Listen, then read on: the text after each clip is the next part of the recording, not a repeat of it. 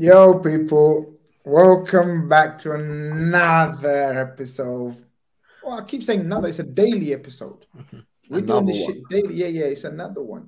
It's a daily episode of World Cup carnage. Another day of pretty much carnage. I don't even know where to start. There was hella things going on. The morning games.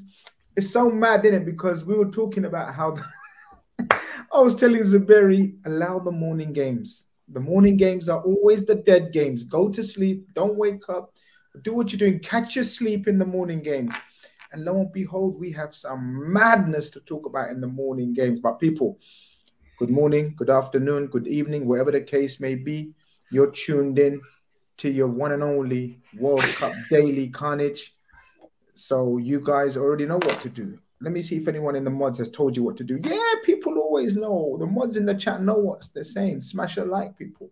Smash a like. Indian Scouser is in the building. He's not happy. He's not happy. He wants to know, Darwin, we're going to talk. Let me talk. Let me talk. You know what I mean? So we're going to talk. Let me talk. Yeah, Bilal, man. Get that criminal, man. Bilal's the evil one on this, man. Yeah, he always has the villains in the background. Last time, who did you have? I had Richarlison on. Don't on to me. Yeah, today I got all the enemies on. I don't care. I love it. I love it. Oh my god. I love the bad guy. As you come in, people, keep smashing the like so we can get this transformed and transported and relayed to all the YouTube algorithms. Yeah, I'll be jumping on this Big Six afterwards. But first, we need to talk. We need to talk, people. What's going on, Bilal? Talk to me. Did you watch the first game of the morning, which was not billed as a classic, but my God, it produced one of the greatest, well, definitely in this World Cup, one of the best games of the tournament. Yeah, today was a day where I was so happy that I was pretty much at home the whole day. So I got to see it all. Woke up 10 o'clock, and I think that's the last 10 o'clock game, man. So RIP 10 a.m. games. That's a good way to go. That was a good way to go. Let's be honest, right? And it was a fantastic game. Cameroon, Serbia, men fighting, everything. I thought it would be like red cards. I just thought this game was gonna be physical, crazy, and it literally lived up to it. The tactics, not really there, but it was just vibes. The whole game was vibes. And then when we'll get on to Abu Bakr after when he came on. Mohamed Salah hater. Yeah, all my Liverpool fans here. I know you're burning. Watch now. Running through. This guy's a criminal. God. Well, I don't know. I want to call him. I want to call him all sorts. But sometimes you just gotta say, that finish was cold. You know what I mean? It's not been a good day if you're a Liverpool fan in terms of players playing for us. We're gonna get onto a certain player that played today. And in general, people that have been baiting our players, like this brother, you know what I mean? But did you watch the game? How was that first game for you as well? Because to me, that was wild. I did not expect Cameroon to turn up like that. I thought the game started off well, but Serbia took control. I don't know what happened there. Serbia, it was just typical World Cup. We just saw how much momentum matters in World Cup football today. Well, any football, momentum. Yeah, in any football, yeah. Serbia get the 2 goals on the edge of half time, and you're thinking, yeah, easy. Now they're gonna stroll through the second half, get the third, whatever. Bro, fair play, man. I gotta hold my hands up. Abubakar, maybe a big club should go in for you because that finish was how old is he now? He's old now. He's like 35. No. I checked his age today. I saw he's 30 years old, and this whole time, I swear down, he's 35. I swear down, he's been around for years. He's not playing like Saudi Arabia the other day. I'm confused. I thought this guy was like 30. I went to go check. I'm seeing 30 years old. It's like, no. This must be a lie. I need to double check his age. Someone please confirm. I'm confused. He looks 40, bro. We're not gonna. He's one of those guys. Yeah, it looks the same. We're not gonna get into the controversies around certain people's passports and whatnot, and you know what I mean. We're gonna keep it basic and just say, look, he doesn't look 30. That's all we're gonna say. But Zuberi, man, did you expect that from Cameroon? Turn off mute. Grizz, listen, man. I'm not listening to you or no one, and I never really did. I always take what you guys said with a pinch of salt. Pinch of salt. Telling me, yo, That's Zabir right. is sleep away this game. I'm like, bro, this is football, bro. You can't predict this thing. You're going to tell me to sleep away this game. I was up. Matter of fact, I was up at 12 a.m. Game starts at 5. I'm going through all the routine. Buckled in, the game didn't disappoint. It's a good way to send off these 5 a.m. games, though. I'm not going to lie. I thought the game was done and dusted at halftime. I guess Cameroon just needed some water. They got hydrated, brought the old gun on, and it was a wrap, man. It was a wrap. I love this game. You know, I don't even know where to start with this game. Can we talk about how Choupo-Moting is low-key one of the best strikers in the world at the moment? Bro. Hey. Oh, man. Let me tell you something. Live, I was like, yo. Then he's delivering everything. Go check his stats in the Bundesliga this season. It is mad. It is mad. They don't miss Lewandowski. That's all I'm going to say. Yeah. No, it is mad. Producing. I thought he was done. Now I want Origi to come back because this guy had been like the Origi over there for time. Bro, he was the butt of a lot of jokes when he signed for Bayern Munich. Everyone was saying who, what, where, but bro, he's taken over from Lewandowski, and obviously no, he doesn't take over from Lewandowski, but you know what I mean. He's replaced him, like he's one of the key men at Bayern Munich now since Lewandowski's left. This guy, I looked at him today. I watched him closely today, and I wanted to see him because he impressed me in the other game as well. You know, Cameroon didn't impress me, but Choupo-Moting impressed me, right? I looked at him today, and I was convinced, yeah, man, this guy's... I see what people are saying. I see what people are saying about him. He's 33 years old. Who? Choupo-Moting. There's no way he's older. You cannot convince... You cannot pay me money to say he's older than Abubakar. You cannot... I prefer not to speak. If I speak, I'll be in big trouble. That's all I'm gonna say. But look, we have to speak on Serbia as well, right? Because there's two teams that made a game. Always two teams that make a game. Serbia shouldn't have let that slip, right? Yeah, no, 100%. Serbia at the beginning of the game, obviously they went 1-0 down. Castelletto, I believe that's how you say his name. They fell asleep in the corner kick. Castelletto comes in, back post, scores. At that point, you're thinking, oh, how's Serbia going to really get back into this game? But that Pavlovic guy that we were talking about the other day saying, on the ball, disaster. Like, you give him the ball, like, he's a liability.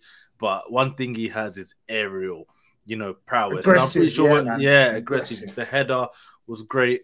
And then I think the celebration was, I'm pretty sure everyone was just like giving him licks, man. They were just punching him up. But that's because he's a big man and he scored that big header. So like, yeah, he can take it. You know, it's like when I troll Omar. I know he can take it. You know what I mean? I troll Omar on here with his you don't see me off screen when I cry myself to sleep. Yeah, that's true.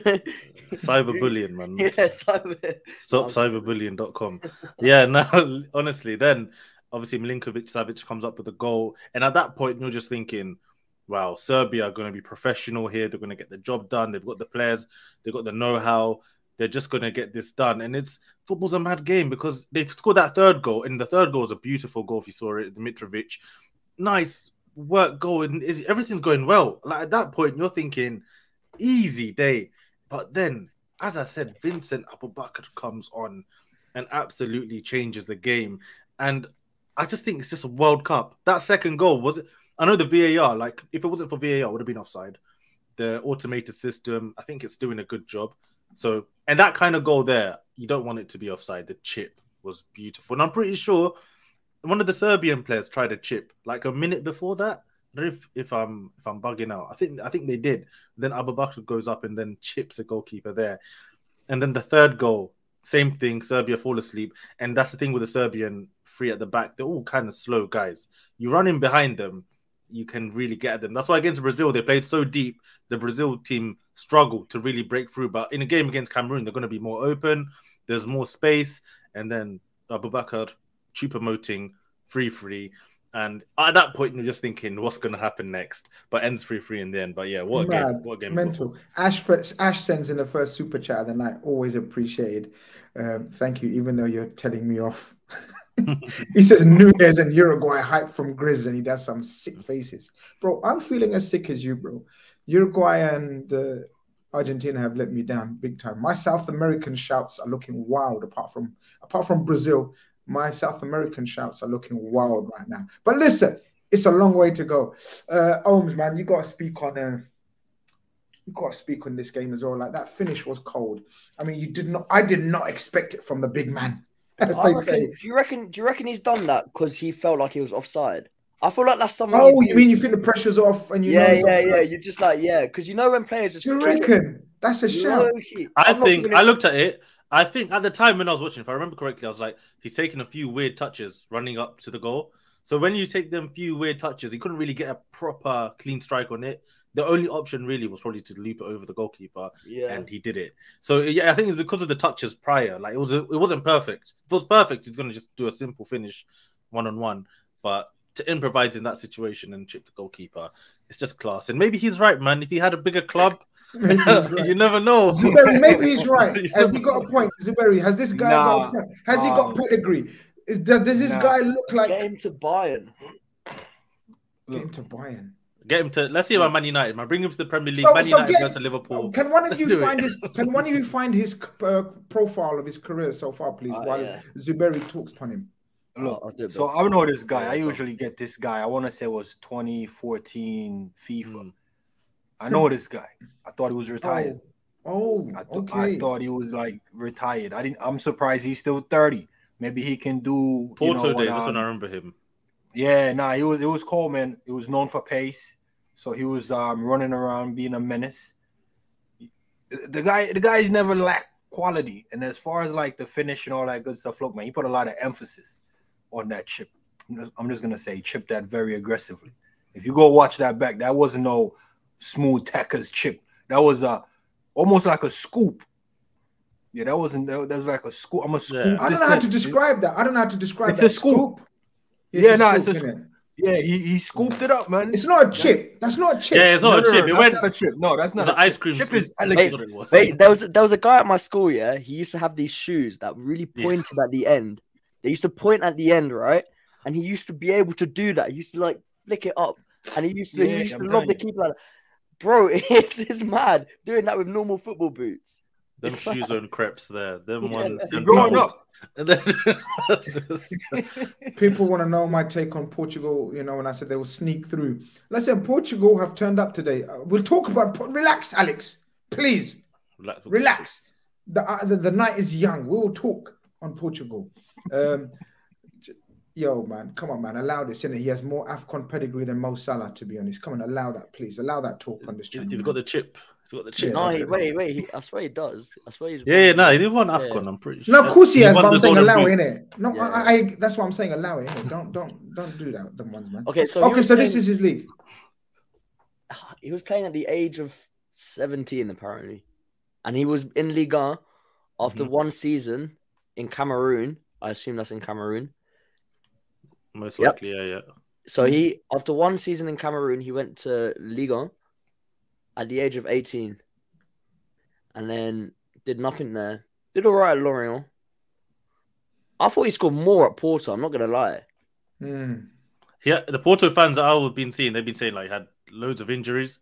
Like they said his knees were finished at Porto. I think that's why he ended up, because he stayed there for quite a while. I remember in Porto for ages, but I think a lot of injuries just got up to him and stopped him. No, fair play to the guy, man. Listen, fair play to him, man. Enough of Abu Bakr, man.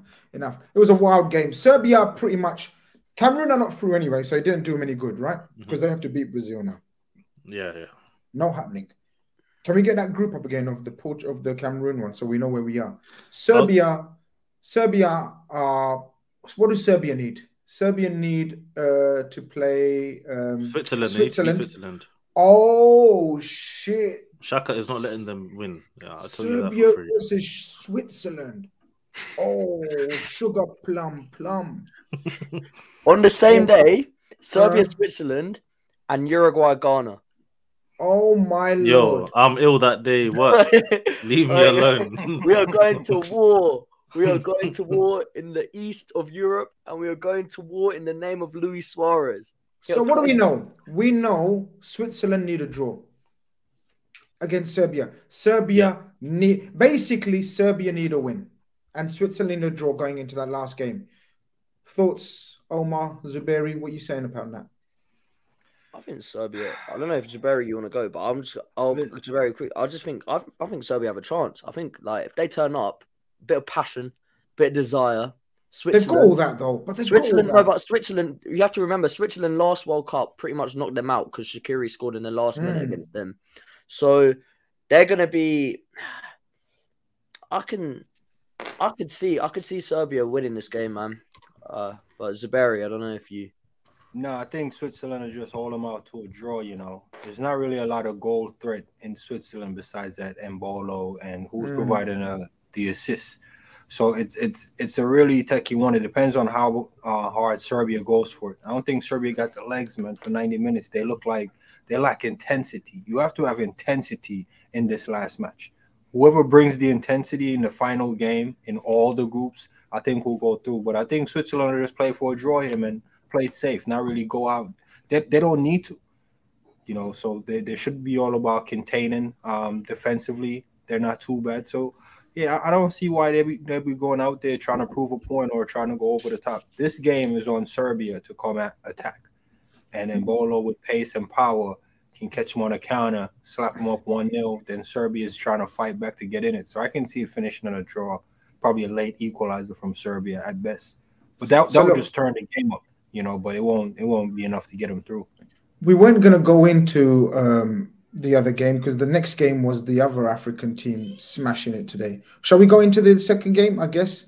Yeah, we need to, man. We need to get into it because we need to talk about our coaches because some of these World Cup coaches should be sacked. I know it's only been 2 games. People allow me. Listen, the Asian teams, Japan, South Korea, the coaches need to be sacked. They're not doing the teams any justice out there. Gang In Lee, why is this guy isn't starting? This guy's just sitting on the bench watching World Cup hopes pass him by.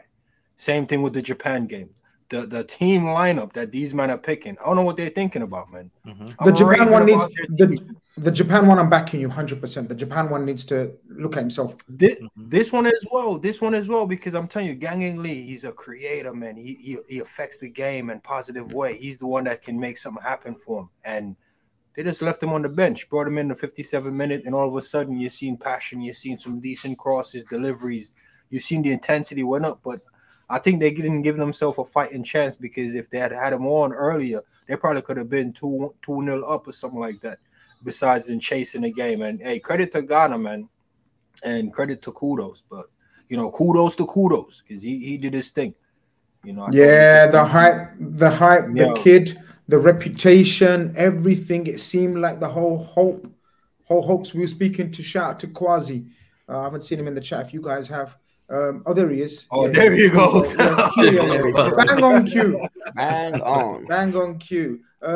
We were speaking about this kid, man, and we said he needs to play in a different formation. Now, have you got that game up today, Bilal? If you can find me the Ghana game and we can talk upon it. As Marcelo says, they're going to be partying hard, bro. Partey played well. Before we get on to that, do you guys want to talk about what's his name? Onana, the goalkeeper, just briefly. Well, go on, let's bring upon it. Yeah. I mean, look, we don't know, but the thing is with these kind of situations, we don't know the ins and outs unless we've got a reliable report that we can go by. Like, what happened? What caused it? They put out a statement. They said, well, apparently there's an argument. So long story short, just to not to keep too long on this, they said there's an argument between him and the manager. The manager wants him to be more reserved. You know, Onana, how he's a proper sweeper keeper. Yeah. He wants to play. Yeah, he didn't want that nonsense like in his team. Onana took offense to that.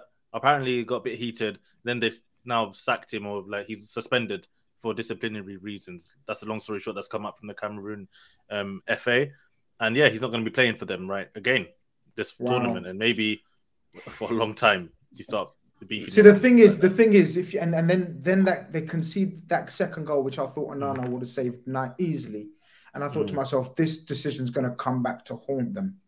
Well, you look at it with Matip as well. What do you do in this situation, though, Holmes? What's going on? Like, if a player, and without doubt, he's one of their best players, man. The guy's a wonderful keeper. Enigmatic, maybe erratic, but he believes in himself and in confidence. Surely you've got to listen to the coach's tactics in this situation. If he doesn't want you to play ball, he doesn't want you to play ball. What do you do in these kind of situations, even though he's a star? I think sometimes when you're a star in a country that isn't so full of stars, you tend to see it a lot. They do tend, like the big stars do tend to fall out with managers or boards that they're not really like they don't really get on with. I think like with Cameroon, you see it, like I said, you see it, Matip. Matip hasn't played for Cameroon for how long? 6 years now. He had a falling out as well, right? Yeah. So clearly there might be something wrong behind the scenes. It's just a weird timing though, that you've come to the World Cup, you've played a game. So like during the World Cup, you make this decision. Like to me, that just makes zero sense. Like if he's upset now, if he's that upset now, you'd assume that he was upset before the World Cup. So like it's sort of like, did the 1-0 against Switzerland really turn it over? It's just gonna destabilize your team. To me, if I was him, I would probably just suck it up. Look, you're in the World Cup. How many chances you're going to get to play in the World Cup? Just buy into the tactics. You can have this discussion after, behind the scenes, whatever, and then go on. But you're in a World Cup. You're in the midst of a World Cup. Your team has a chance, and arguably, if you played, your team would have had a better chance. So yeah, you shouldn't. You can't be doing that in the middle of a tournament, right, Zuberi? Yeah. You cannot be doing anything like that. No, you can't be doing it on any level, Grizz. Like like I see someone in the chat saying this is something you learn at under sevens to listen to your coach. What example are you setting? Like people are looking up to you. You're on the biggest stage. Even if this was an issue before the World Cup, like this is not something you do. I'll back any manager telling a big player, yo, sit down. And that's one of the things I feel like our manager was lacking at times, like just to deflate some of these egos. You have to do it, man. Like he's the coach. I'm not saying he knows best, but what is better, your ego or the team? It's a team sport. It's not 1v1. It's 11v11, and you're just one of the 11. We can't allow you to be disrupting this because you feel like you're Edison and you wanted to dribble out to the halfway line and do the madness. Like this is the World Cup. You can do that at your club, or you can build your own soccer team and do that over there.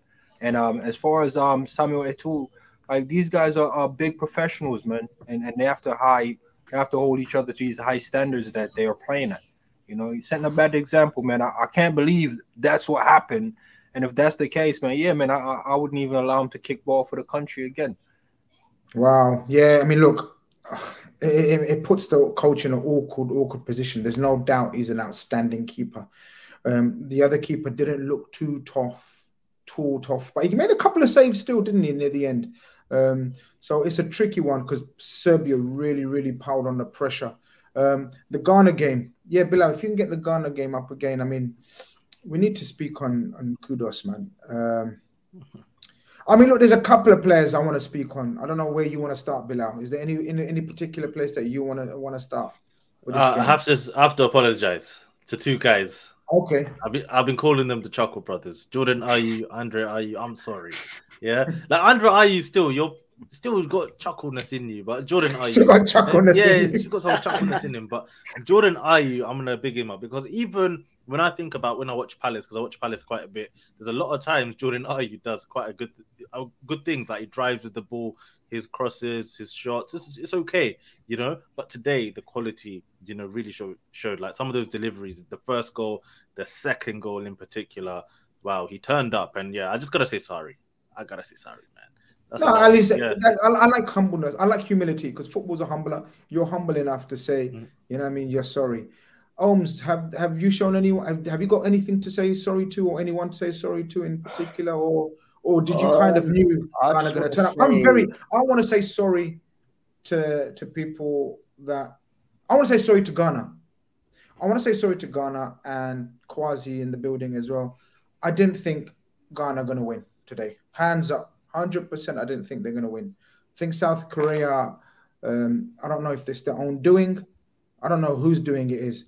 Ghana played brilliant. South Korea were atrocious selection-wise and everything-wise. So you got to give it to the Ghana coach. His formation worked. My biggest thing was, is he going to change the formation? Is he going to play a system that especially suits the star man for me, which I think is Mohamed Kudus.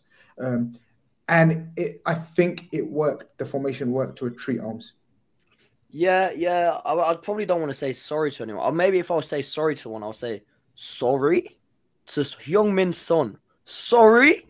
What was that? Your country needs you. Sorry, Son, bro. Yeah. I swear, this guy had chances, but it just weren't Son alongside Kane. He didn't have that oomph. Like, man, What is it, man? What is it, man? All the big boys for their countries have stepped up and are stepping up. This guy didn't step up, man. It's the coach, man. It's the coach. You and the coach gone, yeah? Apology. Yeah, I'm gonna send a sincere apology to South Korea, man. If anybody from South Korea checking this out right now, I apologize. You gotta watch this, man. The coach let you down. I'm not apologizing to Quasi. That man got lucky. You see Inaki Williams missing sitters in that. These men don't deserve to go through, man. They got lucky. They should be shaking the I think he ended up getting a red card too, you know. The coach. For not getting some extra time. So yeah, he knew he was finished out here. So he just finished himself with that red card. Yeah, man, I'm not apologizing to Ghana. They got lucky, man. Missing sitters in that. Can't finish dinner. Kudos got to come in and finish that up. I'm telling you, if Gang and Lee had started out early, these brothers would have been finished. So Quasi, luck took you guys there. Because Salisu, you see these men jumping over Ghana defense. We didn't watch the same game. They had a good spell in that second half where Korea just came out and were like, when Lee Kang-in came in, that first cross, goal, like it was a mad whip. And this guy, number 9, Cho, only 24 years old, plays in Korea. Like, someone signed him because the desire he showed with those headers, mad headers. Get into Leicester. Bundesliga team or something. I love the way we're picking Bundesliga. I love the way we're picking random teams for these players. Let me think of a little Who was it yesterday? Who were we talking about yesterday to Leeds and Forest? I just every North American player we've been giving them to like Leeds and Leeds especially. Then I think Zub said, who was it? We don't rate some. You said someone, I can't remember. Someone remind us. Like you named a player that we don't. Oh, Jonathan David. Jonathan David. I said he should go to Leeds. Yeah. Zub says he should go to Nottingham Forest. Nah, it's a Forest. He got Forest written all over him with Jay Lings in I said no. I said I don't rate it. You took it to another level. Jesse Marsh needs to sign a few more Americans and become the Leeds and America manager. Jesse Marsh, watch. Just turn Leeds into Team USA, and they'll be the biggest club in America, man. They'll be the biggest club. They'll be bigger than Wrexham. But listen, people want to hear about Mohamed Kudus, man. Mohamed Kudus, to me, strong as an ox. 22 years old. It says right wing, but he can play left wing. He can play right wing. And he showed against Liverpool in the Champions League. He can play through the middle. And he can play through the off. Through the striker. Yeah, through the offside. Yeah. Lovely stroke player and that. But what I'm saying about this kid is I think he's got the credentials. He's got the profile of being the perfect, I'm going to say it right now, a perfect Jurgen Klopp attacker. This guy's got aggression in his game. This guy's got direction in his game. This guy has got confidence in his game. I like the confidence he's got. We heard his chat. Right before the World Cup. He's backed it up. He's spitting. He was spitting. He was. Bro, he's backed it up. Who's got ankles? Him or Neymar right now? Let's be honest. Who's better right now? Wait, I'm standing in solidarity with my ankled brother. We're gonna get to that. Save that. We're gonna get to that. Stop that. But now it's Mohamed Kudus' time, and we need to speak pun. Listen me. This guy is cold. I'm not going over the top. I'm not basing it on today because today is 2 goals. You know what I mean? But this guy is it, man. He looks strong. What I love about him is so strong on the ball. He's only 22. He's going to get better and stronger. And he's going to play in a better team if he came to Liverpool. I tweeted in the first game, I found out we had scouts at the game. And why? Because of this guy, Liverpool. And most importantly, Jurgen Klopp loves this guy. And from what we're hearing from very reliable people at Liverpool, Jurgen Klopp is having more and more influence on the targets and players he wants. So if man like Jurgen Klopp is a massive fan of this kid, then I think there's a very, very good chance we go for him. And today, breaking news, I think it was at half-time in the other game or something, the most reliable Dutch journalist, because people don't listen when Grizz says it. Grizz said it last week. But when Grizz says, everyone just says, yeah, whatever, he just made it up. But today, The Paul Joyce of Dutch journalism has stated Liverpool have entered the race for Mohamed Kudus. Thoughts, Bilal, from a neutral party first. I'll pass the mic to you first. If Liverpool get hold of this kid, what are you telling me? Well, first of all, if Liverpool get him, I look at him like he's a really good player that can play in multiple positions, whether it's up front, whether it's from the right, whether it's from the left, or whether it's even in midfield. You know, that's something that you have to get. If you can sign a player at that age, at 22 years old, who's technical, left-footed, quick, smart, obviously played at Ajax for how many years, where he's been brought up with that system where if you play for Ajax, you know football. Even if you don't make it to the highest levels, you understand football. And going from Ajax and then into Liverpool now, I think it would be a great move for him. I just think football's mad. I was saying before the show, like a few months ago, this kid could have ended up at Everton. Like he could have ended up, he was trying to push his way through because Ajax, they weren't really playing him. They weren't really giving him chances. Give it a few months later, he's tearing it up for Ajax. He's tearing it up for Ghana. He's the first, I think, Ghanaian player to score 2 goals in a game for Ghana in the World Cup. He's got his country on his back. And now this move, like bubbling. And yeah, the Dutch journalist that reported this is the most reliable Ajax source that you could think of. He's pretty much, whatever he says, he's getting it straight from the club, obviously. And he's said Liverpool are right there. Of course, backing up what Grizz said. So yeah, 100%. This guy will be an amazing signing for Liverpool. And you guys saw him already in the Champions League. You know what he's about. And he just proven it time and time again. A lot of players just need chances. He wasn't getting a chance for a while. The moment he got a sniff, he's taking it, man. Before I come to Ohms, I want to get I have a feeling, an alternative view. So I'm going to come to Zuberi. Talk to me, bro. Mohamed Kudus to Liverpool. I saw the guy against us. And I'm like, something's there.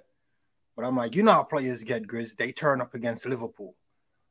You know, they ain't really on nothing all year, all season. They play Liverpool 10 out of 10. And I'm like, I don't know.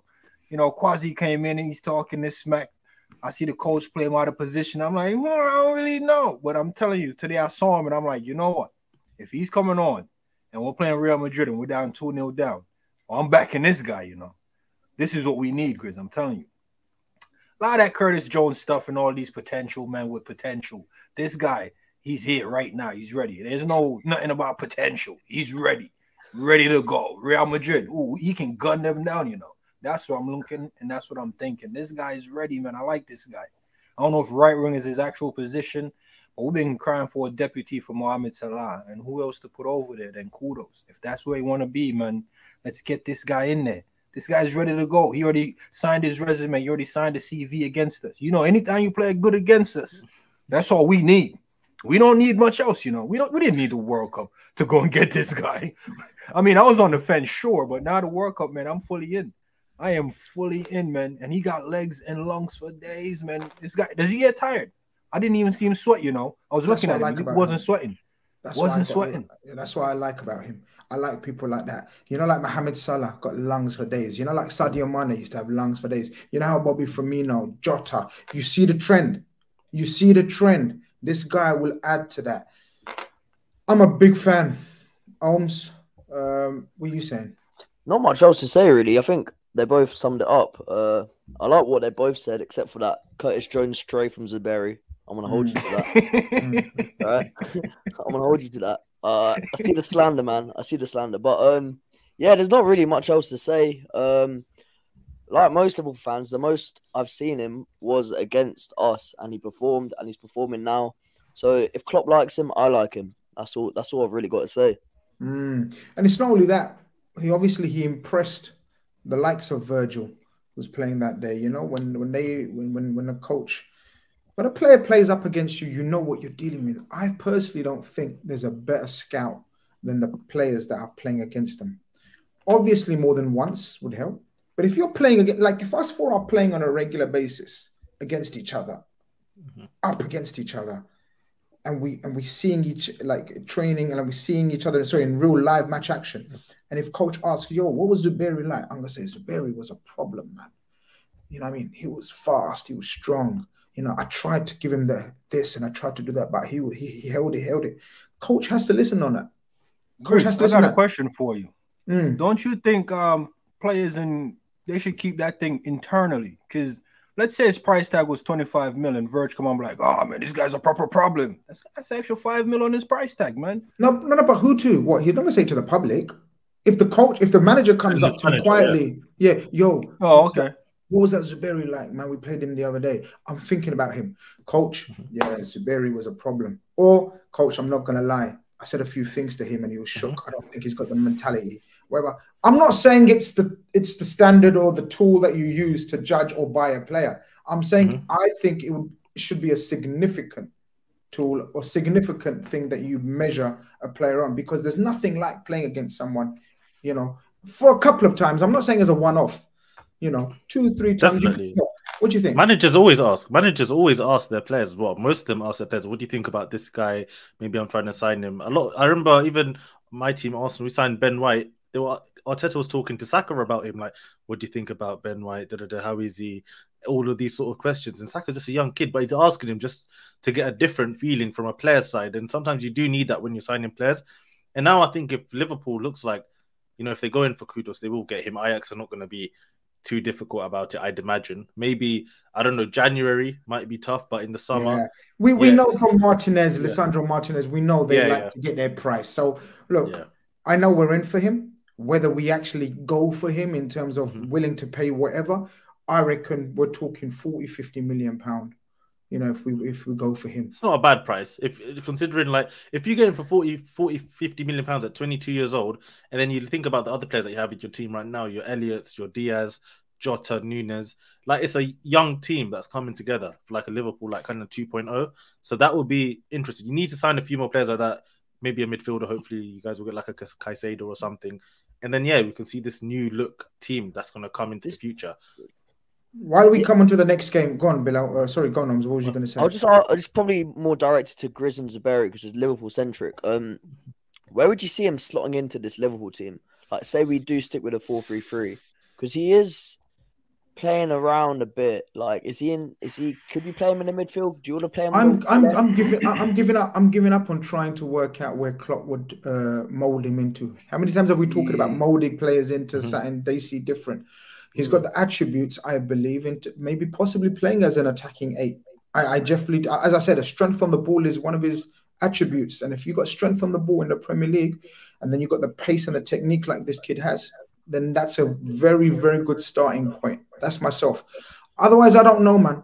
I'm not sure, to be honest with you, right now. If I say, I can see him fitting in plan A or plan B or position A, plan B.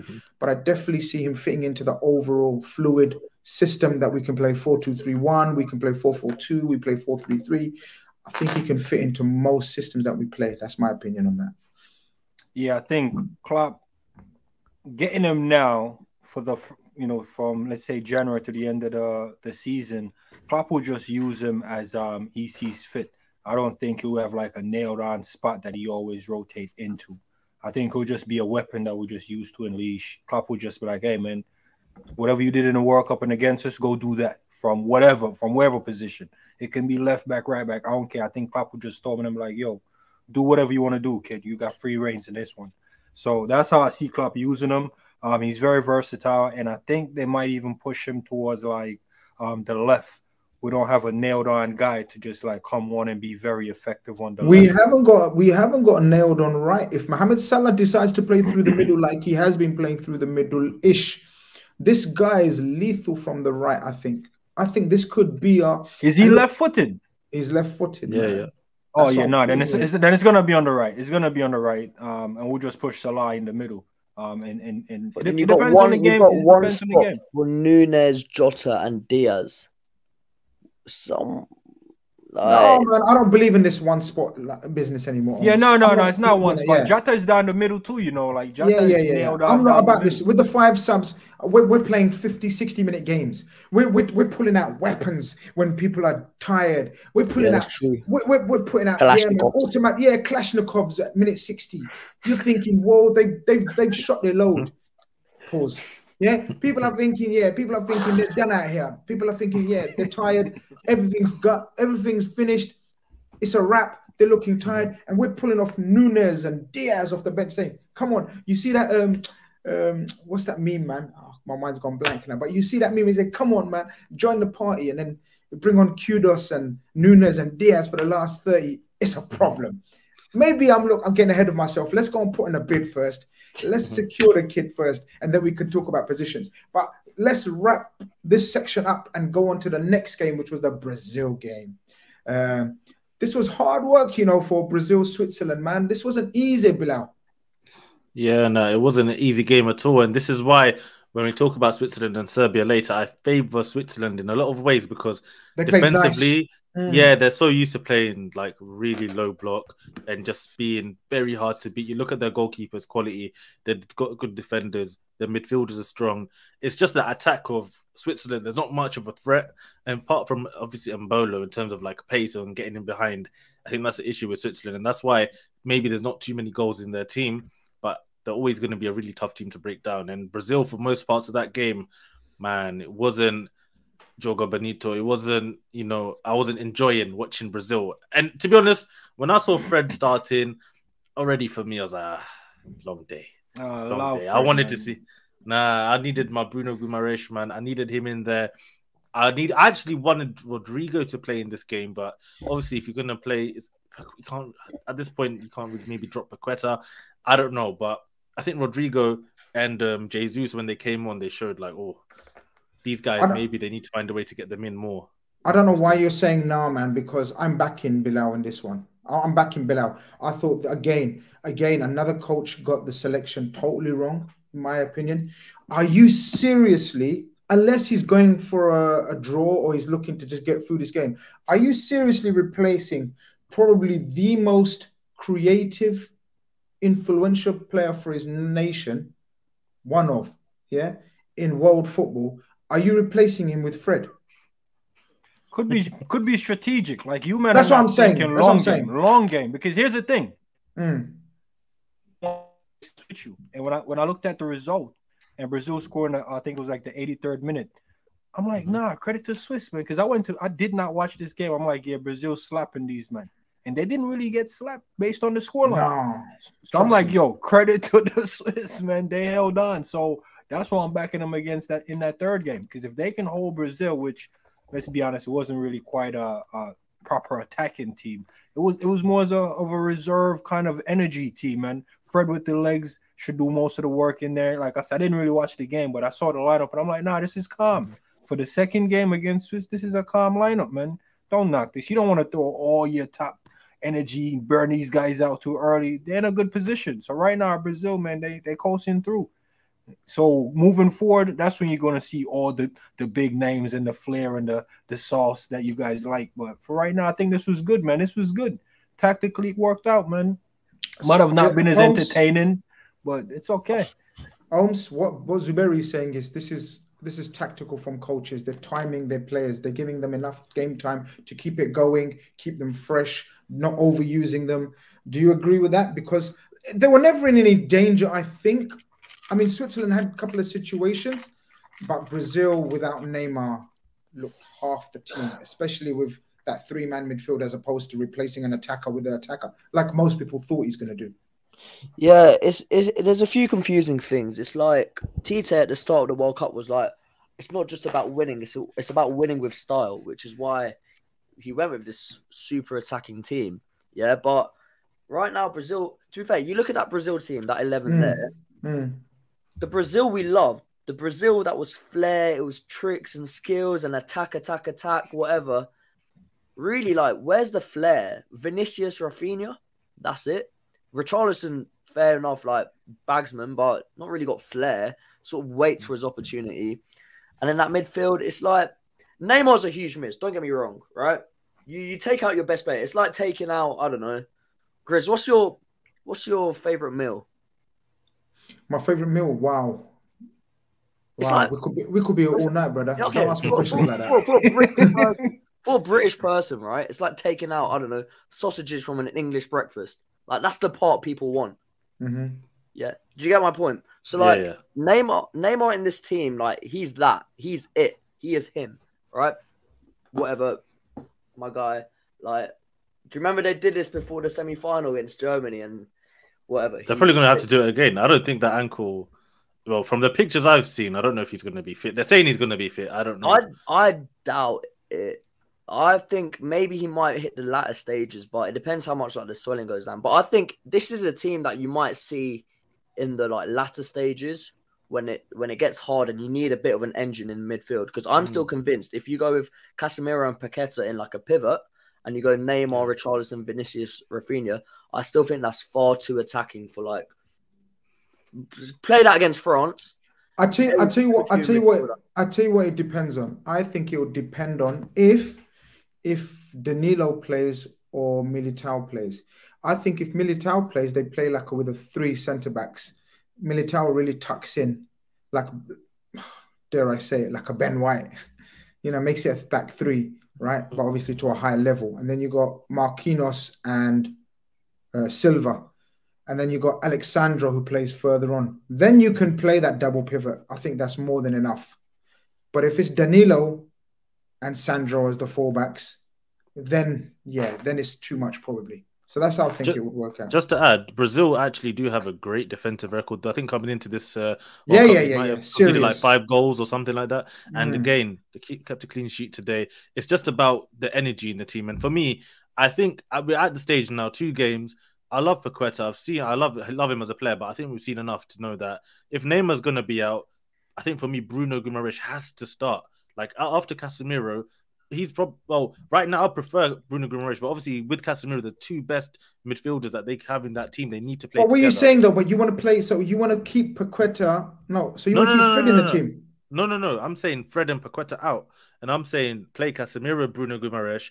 Rodrigo has to come in. If Neymar's not in, Rodrigo has to come in. And if you want defensive work rate, but with flair, assists, everything, for me, Rafinha comes out, Jesus comes in through the right. Because you have to keep Richarlison in the team just for his finishing and his energy that he brings up front. Yeah.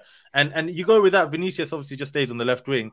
And if they go with a team like that, with that defense, I think that's the best defense. See, when I can win the World Cup. When sorry, who said that? Was it that? Oh, I was just gonna. Do you want to? You go. You can go. You can go. Oh no, I was gonna say when we were linked with Rafinha early on in the season, at the start of the season or whatever, a lot of people talking about the attacker we should have got. Obviously, we ended up with Diaz. A lot of people speaking on Rafinha, and people didn't understand why I had an agenda. I mean, I didn't. Any opinion that you give that the public, the masses don't like, it's deemed as an agenda. I just don't rate him as highly as others. I thought he lacks creativity. He's very direct. He's strong. He tracks back. He's got high running stats, all of that. He's got brilliant delivery, like set piece taker, free kicks, and, you know, and general striking of the balls clean. I just didn't see something in him that I just didn't think he's creative enough. And he's showing that in this World Cup. That he's doing a lot of the running and he's doing a lot of leg work, but he ain't got that creativity. What's your thoughts on Rafinha so far, people? If this guy was from another country, I don't think we'd care. I'm going to be very honest. Yeah, it's that Brazil shirt, innit? We're thinking, show me something. Listen. Just the same way if Fred wasn't from Brazil, we'd be gassing him a lot higher. I think it's just the Brazil aspect to it. So Brazil would take away from a lot of guys' good work and hard work, because they're not the typical Brazil. But if this guy wasn't Brazilian, we wouldn't care about him, man. Like, even was linked with him, I'm like, what is he going to do? Mahrez is more effective. It's about being effective. And he's not consistent. Mahrez is more creative. Effective. Yeah, that means effective. He's doing something. What is this guy doing? All I'm seeing is just energy. Okay, Fred does that.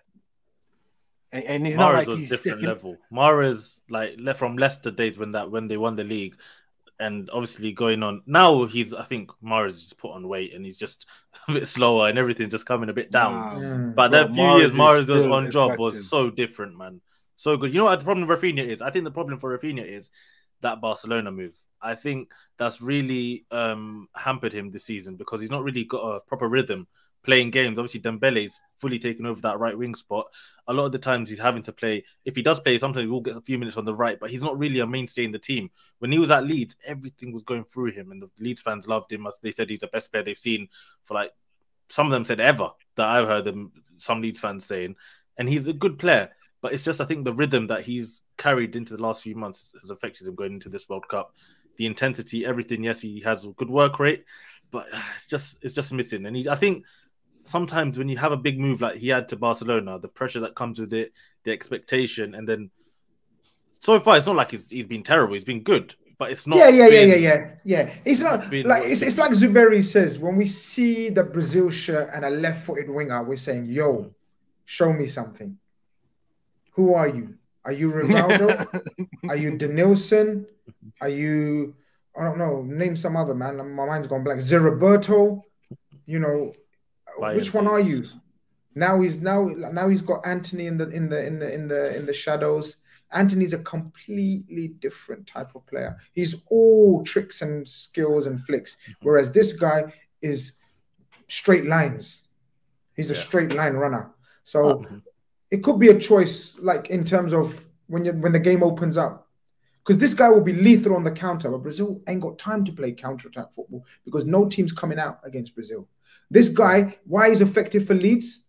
He's a hell of a player at Leeds. Why?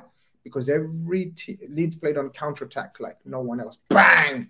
Within 10 seconds, they were up the other end. He's gone to Barcelona. He hasn't shown. Why? Because Barcelona are a counter-attacking team. Teams are camping against Barcelona. When he reps Brazil, teams are camping against Brazil. So I don't think he's got that game yet, but he might prove me wrong. Sorry, Holmes. I think maybe slightly in his defense, like I listened to this game, but I couldn't watch it. But especially from the first game, looking out, he starts really deep for Brazil. It's almost like he's playing like in a right wing back position at times. Like, I don't know if that's like a tactical shape, but like especially now with Militao being like a third centre back, he's having to come a bit deeper to get the ball. Maybe that's hampering his game because he's not getting the ball close to goal. Vinicius is getting the ball so much closer to goal, and like a lot of Brazil's players so like left centric, especially when Neymar's in there, Richarlison. These guys are like they naturally drift to that left hand side. So like all their creativity, Paqueta's like sort of on that side as well. It's sort of that, and it feels like he might be a bit isolated down the other side, and they're asking him to do a bit too much. I feel like in his defense, maybe he's not getting the support. I agree. Like, I still think he's a great player. I really like this guy, and I still think he can have an impact at the World Cup. But I just feel like he needs more reps closer to the opposition goal. But listen, before you continue, I'm a jet because I got contractual obligations to fulfill.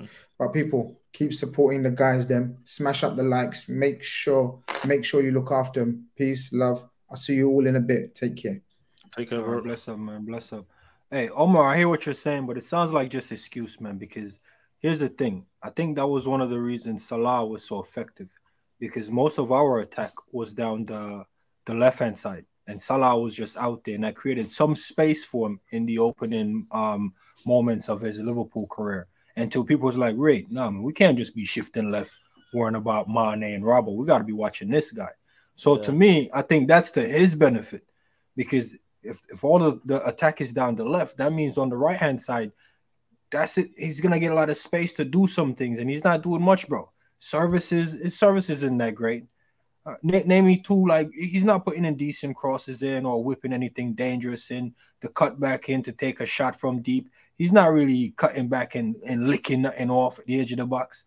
So that, to me, as an inverted winger, that's what you need to be doing. If you're not going down and doing some Cruyff chopping back the thing and doing some layoffs so man can lick it in, okay, you're not going to get any assists. If you're not cutting inside and slapping one top bins, like, so that's what he needs to be doing, man. He needs to be adding more to his game as far as like assists and goals. And I think for Leeds he was doing that. I don't know if Bilal said he went to Barcelona. I haven't watched Barcelona, man. I can care less about Barcelona or Brazil. Maybe because it starts with B. I'm not interested in none of them, man, because they're about flair, and I think they give people like, yeah, bro, they would not sign a guy like Hendo, you know. Against the letter B.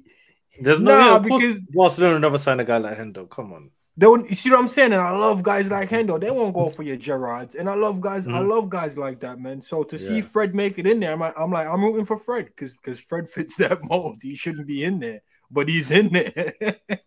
So Fred at Liverpool actually be interesting if you think about it. Nah, I'm telling you, Fred at Liverpool be dangerous. You know what I'm saying? dangerous. But we'll get on to that differently. What you guys make of the last game? Because this was the third game, right? What do you think about Portugal in their game? Man like Bruno, you know. Man like Bruno, you know. Oh, you guys rate Bruno? That is Bruno's goal, right? Yeah, it was. Both goals are his. Yeah. This Ronaldo goal, guy, the most shameless guy in world football. Doing a Harry Kane. Do you know what I mean? He's going to claim that goal. He's going to claim it. He's going to say, Bruno, you got a goal. Give me the other. It's all about the stats for him. But, from what I saw, Bernardo, ridiculously good player. Rafael off the bench. Man, I reckon we should probably talk about Uruguay because there was a disappointing team in this game. It was them, right? Nunes, Cavani. I thought it hit, but it didn't hit, did it? Yeah, no, you're missing Uruguay. Their tactics, man, they're just in the dark ages, man, of football. Like, even the penalty, right? The Portuguese players, I love that fact that they actually just surrounded the penalty spot because you know exactly what Uruguay are going to do. They're going to try and scuff up that penalty spot. But honestly, this website as well, I've got agenda against it now, man. Why is it giving William Carvalho a 7.6 rating? This guy is one of the funniest footballers on the pitch, man. And they're giving Ruben Neves 6.5. This is criminal. Whoever's done this needs help. Is this guy still you wasn't watching the game, man. You wasn't watching the game. He was pivotal in the midfield at times. I'll say at times. I see him in there doing the genie thing, recycling the ball. He was in there, man. He was getting stuck in. I don't think this game, I don't think Portugal did enough for me. I think Portugal came out of this looking the way they did because Uruguay haven't turned up to the World Cup. I don't think they know where it is. I don't think they know where the World Cup is. The way people is raving about him, calling out certain names, Valverde is the only one I see in this team looking like he's trying to do something. Everybody else, it's just not coming off. Nunes can get a decent pass into him. If he does get a decent pass, the touch is a little shaky. Cavani, probably about 36 now. I don't know what's going on. I never rated them, but now I'm seeing them improving it. I also feel sorry for them. Like, Jesus, man. A lot of people is banking on you guys, and they just haven't turned up. Yeah, no, I think you're right. I think it's clear to see that Ecuador are probably definitely the third best team in South America. Just judging by the World Cup, even judging by... All I'm going to say is... Some people were saying even before the tournament. All I'm going to say is World Cup prediction show... delete that video. You did delete. Because when I said England would beat this Uruguay team in the semis, first of all, Uruguay were in the semis. Let's not forget that. They're now going to play Brazil probably if they get through. So, ciao, whatever. England are clear of this Uruguay team, man. It's dark ages football is perfect way to describe them, Bilal. You see Diego Godin at the heart of your defense. It is anti-football, man. It is anti-sport. It is anti-humanity. Like, no, it's too. It's anti. You know that it is anti everything because, like, even like Vecino, some of the things he was doing, like they would foul. There was one moment where they fouled one Portuguese, I think Ruben Neves, and the referee blows a whistle for the free kick, and while the game stopped, they fouled another Portuguese player. I'm like, these guys are insane. Like, it's nothing to do with football, but you know what? They had some chances, and this goalkeeper for Brazil, for Portugal rather, he's been getting a lot of shouts recently, a lot of hype linked to like Man United, and I think signed a new deal with Porto, a 5-year deal.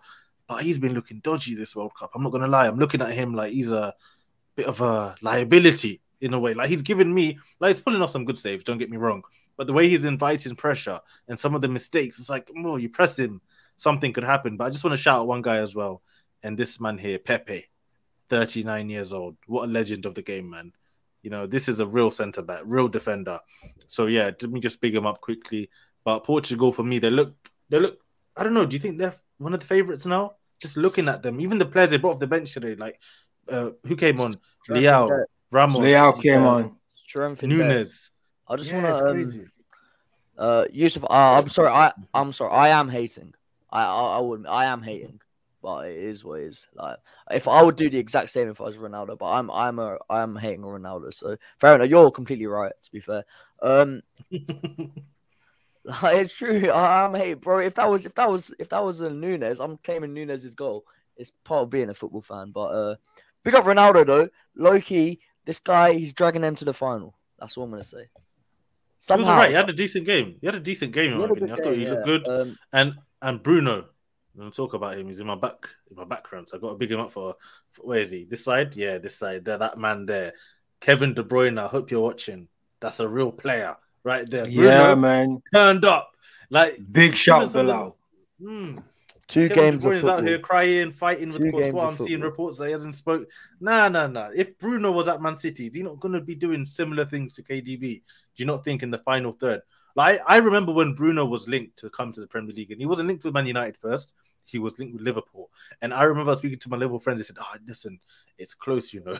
He's going to sign for Liverpool, blah, blah, blah. The deal, for whatever reason, fell through, ends up at Man United. But I just think this guy, on the eye, yes. He'll lose the ball, yes. He reminds me in a lot of ways of Aaron Ramsey for Arsenal. Because Aaron Ramsey used to lose the ball so much. He used to shoot at stupid positions, and I used to get frustrated. But you know what?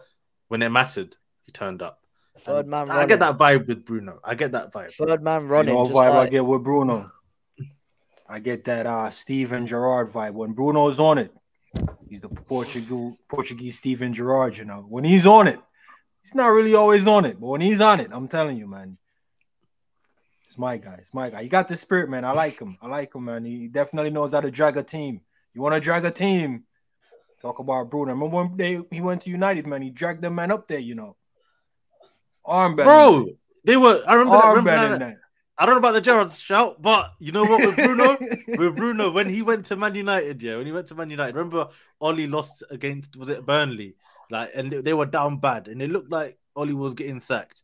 Bruno comes in, changes everything, and you know what it is with him. Man. When he has the ball, as I said, he'll lose it sometimes. He looks funny, but you know what it is. I don't mean he looks funny, like, because some people will say he looks funny both ways. I don't mean it in that way. Yeah, looks funny on the ball. Looks funny on the ball. Yeah, let's just say on the ball sometimes, like heavy touch or something will go wrong. But yeah, I feel like you just let him operate in the final third, and he'll deliver. Even some of the little passes he was doing today, I was impressed with.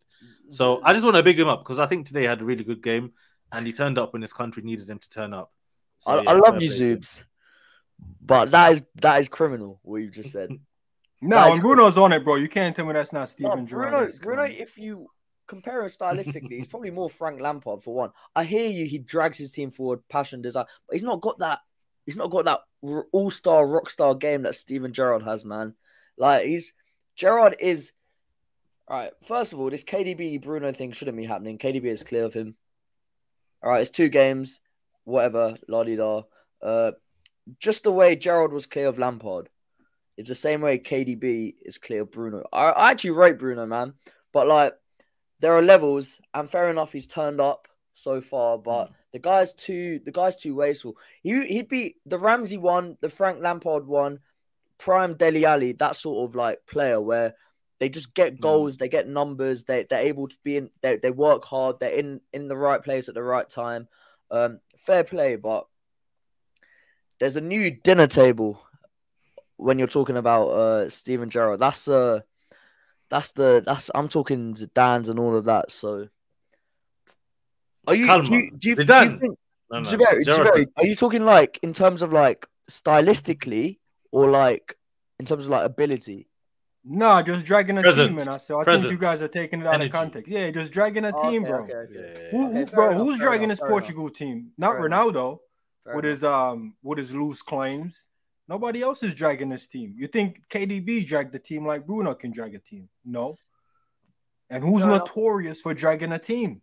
Gerrard. So I'm not, bro, when I say these comparisons, bro, they're spot on, you know.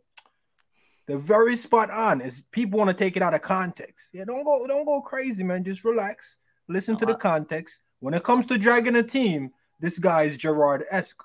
End of it, man. That's it. I'm not talking about touches, shots, none of that other stuff. In terms of like his like impact on a team, fair enough. Yeah, man. Yeah, right, I can hear that. Yeah, I can shake your hand on that. All right, that's all I asked for, man. That's all I asked for. We give him his. We got to talk about Nunes though. At some point, I've never mentioned this guy before, and now I'm gonna be honest with you, man. This guy's looking sus. Was he playing? No, he's always coming up with the worst rating in the team. You can't be. I will not take this World Cup in context regarding Núñez, right? Because this Uruguay team, it's like playing up front for peak Burnley, right? Peak Burnley, man. Like peak Sean Dyche, tough to beat. What's the word they keep using about Uruguay on like TV and anything? Wiley or something? Like they conceded 2 in 10, whatever. They're just hard to break down, but they don't want to do anything going forward. When they changed the system and they got Suarez, Gomez on, they took Godin off, or whatever. They went 4 at the back, I think. Right, when they did that, they looked good. They looked threatening.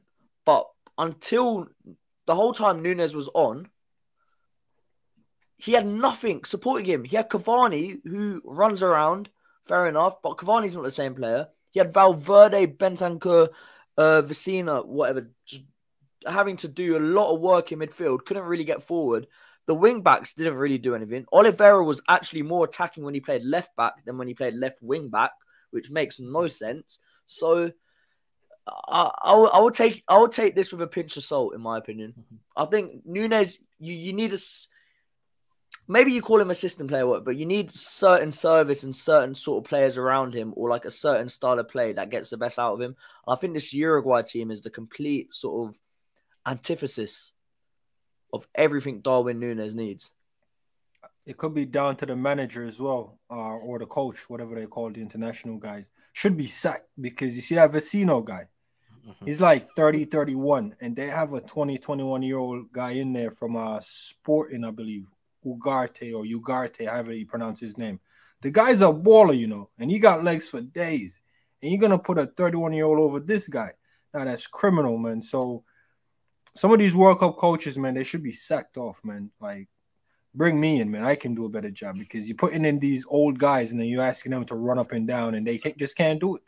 And Núñez, if they're banking on him to drag the team, he needs to take a page out of Bruno's book or Gerard's book, bro, because he needs to know, like, you can't just be standing out on the left if you're not getting in the game. You got to get in the game, man. I don't care if you got to go right wing, center mid. You got to get in the game, man. You can't just be like, oh, the coach says stay here. Like, bro, he's starving out there. I'm not saying he should disrespect his coach, but, bro, every time we pull up this table, man, he has the lowest rating for Uruguay. It's not, you know what it is with Núñez? You can't tell him to drop deep. And let's be honest, he can't really do that. That's not his game. His game is running and causing problems, and then in the box, score. Because even when I watched him live, and I had a great view of him, the Arsenal-Liverpool game, as I was watching him, and he is one of the biggest problems I've seen Arsenal come up against this season, just because of his movement. The way he's running, he doesn't stop. He's just every, I don't know where he's like, he's just erratic. You know what I mean? But if you ask him now to drop deep and come on, do something, the team's struggling to get the ball, it's not going to happen. That's why for Liverpool, with the rest of the team, which has quality players, he's gonna be good. He's gonna score goals. Wow. But when you go to Uruguay and the team now struggling to play football to start with, bro, he's gonna be struggling for a while with that team. But when they came on with like Pelestri, as Omar said, and they made a few changes, it started looking good. They started Gomez getting a few good. chances. Gomez looked good. Like they looked decent. They looked decent at that. I think look, all I'm gonna say is thank you, World Cup, for sorting this out. Uruguay versus Ghana, revenge or once more, like for 2010. Then you've got Serbia, Switzerland, the Battle of the Balkans, whatever it is. Then you've got USA versus Iran. Whoever wins that takes custody of democracy. I don't know. So the World Cup has thrown in some immense. These games are like knockout games. They are knockout games. I think well done, because there's only 3 teams that have qualified for the next round, I believe. France, Brazil, and Portugal. That's it. So everything else is to play for. I think the only teams that have gone out are Qatar and Canada. So yeah, look, man. Hey, you know what? On that shout for the next game for Uruguay, I know Kwazi's in the chat, and he's in the building, and he's probably waiting on us to touch on this, because this is the moment he's been waiting for. Man said he ain't supporting Núñez because he needs revenge, and I'm telling you, he's licking his lips. He's preparing dinner early because he's gonna think he's gonna eat against this Uruguay team. And oh, what a beautiful story it'll be if Uruguay just turns up on the last day. Oh, Zoom, you been plotting on, bro. You can't ever go to Ghana, bro. You've been plotting on. Nah, you know the thing is, man. Not like Kwasi, man, good guy, but you know when he said he ain't supporting Nunes, it hurt me a little bit. You know, I'm just wait, stop, man. Is this about the US-Iran game? Yeah. You guys are killing me. It's true, boys. It's true. Did you see the Iran journalist versus Tyler Adams? Like, he's onto him. Why are you calling us Iran and all of this? And then Tyler Adams is calm. Like, bro, like, I don't know it. World War III is on the line in this game, man. Like, listen, it's like a war game. It's the World Cup, man. It's the beauty of it, man. I'm seeing people coming for me in the chat, man. I'm telling you. I'm having this agenda against Ghana until Uruguay slapped them up, man. Nunes, you know what I'm saying, knocks them out of it, man. So it's just the World Cup, man. What other sport, you know, gives us the platform to just be like this and solve these problems we have in the world and these jokes, man? It's gonna be beautiful. Iran, USA. I'm telling you, if we lose, man, if USA lose that game, man, it's peak. You know, the World Cup is going to be banned after this tournament. It's getting too much. It's getting too much. This is like Uruguay, Ghana alone, right? I said like diplomatic relations are going to be cut after this game. Like, it's going to go south. I love Ghana. Yeah, I want all these African teams to do well. Yeah, but if Luis Suarez's last ever goal in history, is a winner, a last minute dagger against Ghana, I might retire from football. You'll see me on some random podcast talking about relationships and music, whatever. I will not be talking about football with a peak. Football with a peak, man. Football with a peak. That's all I'm going to say. If I see that, I might not watch football again if I see that. Oh, I can't even. Going through that twice. Like, you know, Kwazi's been on to me saying I'm not being back in Ghana, but when Suarez did that handball and then Asamoah Gyan missed that penalty, I was like, oh my God. But if that happens 12 years later down the line, old man Suarez scores a winner against Ghana, sends them home again. Nah. This is... Yeah, look, check the tapes, stopped. People. I said it, you know, I'm not backing him unless they can get out this group. And I'm telling you, against Uruguay, it's looking slim. Don't worry about Uruguay's performance and Nunes 5.6 and 6.5 ratings so far. I'm telling you, these men can turn up against Ghana because they know they have that ticket already. They already purchased that ticket early, so they might just be cruising and we'll never know. But if Ghana gets out, yeah, I'll back them fully. But as of right now, man, they got to get over Uruguay. And that's just the way it is. The last games for most of the groups are just going to be some interesting headlines, and I'm looking forward to it. But you want to touch on the game from yesterday real quickly? Yeah. Let's look at the game from yesterday just quickly. And Omar was dancing on my grave yesterday, bro, when this game finished. And I couldn't believe what I was watching. Like, this manager for Japan, like, what was this lineup? Like, Mitoma, why is he not playing? Like, Asano scored the goal the other day. Like, bro, even Tomiyasu, even if he's half fit, man, just get him in there somewhere. But to be fair, the defense for me wasn't even that big. It was the attacking players. Like, I didn't understand Japan. I know it was really hot. They kept saying before the game, like, it's 31, 32 degrees. There's going to be water breaks. I don't think there was a water break, but it was really, maybe it was very slow. That first half was the most unforgettable first half. Well, forgettable, rather, first half that you could have watched this World Cup. But the goal they conceded as well was so bad. You know when it's just so bad? It's like, how are you going to lose to that goal? And that just gave Germany, obviously, a chance to catch life and go through to the next round, potentially. So, yeah, I don't know what you guys want to say about this game. But for me, yeah, pain. That's all I had to say. Yeah, no, this game was criminal, man. Bro, I don't understand why he went 5 at the back. The formation you're seeing here isn't the formation he went with. He went with 5 at the back. You watch this team get slapped up by 7 in the first game, and you go 5 at the back. It's almost like no team wanted to attack each other in the first half, you know. No team literally wanted to attack. It was just watching a stalemate. And I don't think Japan is suited to be dominant on the ball. They're the type of team that they'll let you come on to them, then they catch you on the counter.